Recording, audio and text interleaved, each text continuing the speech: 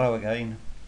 Somebody recently asked on Talk Graphics how to align two scans up. Obviously, the the image that they wanted to scan was bigger than their scanner bed, therefore they've scanned it in sections, in two sections.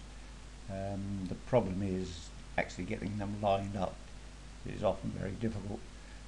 So what I've done here is I've actually not actually scanned in an image, but just made an image as it might well happen. As you've got it in, it looks okay like this. The left and the right one don't look too bad. But if you say, just look at these tail lights here of this car, go around the corner and drag it over to the tail lights of that car going around the corner, getting fairly close, you can see that if you match those up, then the corner of these two properties aren't going to match up at all. So what you need to do then is to rotate this image to the same alignment as that image. The question was, which is the best way of doing it? Like all things Xara, there's 100 ways of doing it. This is the way I do it. I'm going to select this photograph on the right hand side and give it a transparency up here.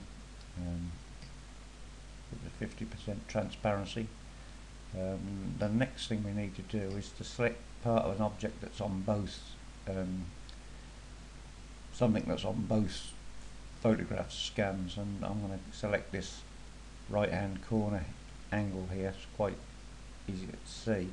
I'm going to select it, I'm going to click over it as I drag it, and click just on that corner, and I'm going to drag it over, and as you can see, because it's semi-transparent, you can start to move it over to that one. Just to ensure you're getting right up.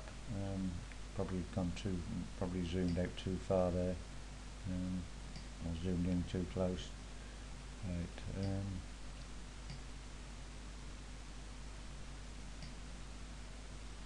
There it is, and I'll just drag it up to there. I don't know if you'll be able to see that, but that corner there, that's the overlap. That's the one behind, this is the one in front. Right, I'm going to zoom back out to 100%. Move this down a touch so you're both seeing it.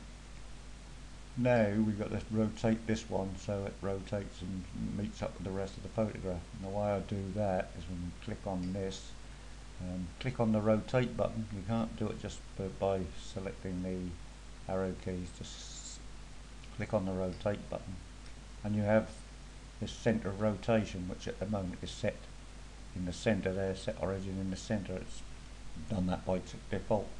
What you need to do is drag that. As you move over, it changes to a little four-way arrow. Drag that and put that over that corner there as well. Now when you move this down and start to align it up until it comes like that, click your photograph again with the transparency, set no transparency. Now you've got your image as you want it, all lined up.